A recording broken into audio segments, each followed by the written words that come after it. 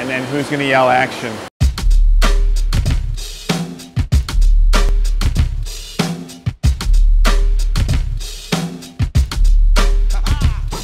Roastar was started in 2011. That's when we first produced digitally printed coffee bags.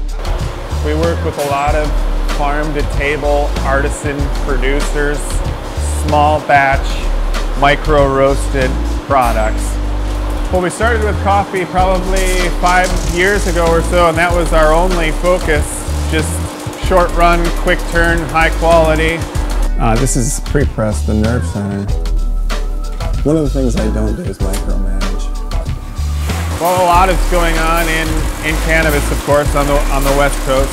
So we have a lot of different edible products that we do packaging for in that area. A lot of different specialty chocolate products, granola, nutraceutical, all sorts of different supplements, protein supplements, things like that. A typical turnaround time for us is 2 weeks.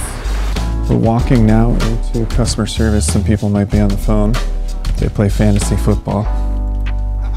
They provide treats. So this is a style that's becoming a lot more popular in grocery stores. Within digital, not many people offer this short run. And people do some cool stuff, like this guy put his roast date on the bottom of his pouch. Tells you a lot about the company. No coffee, no worky. So this is our HP Indigo 20,000.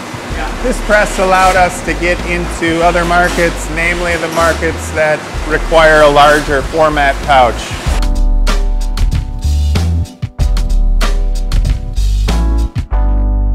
And this is our sign.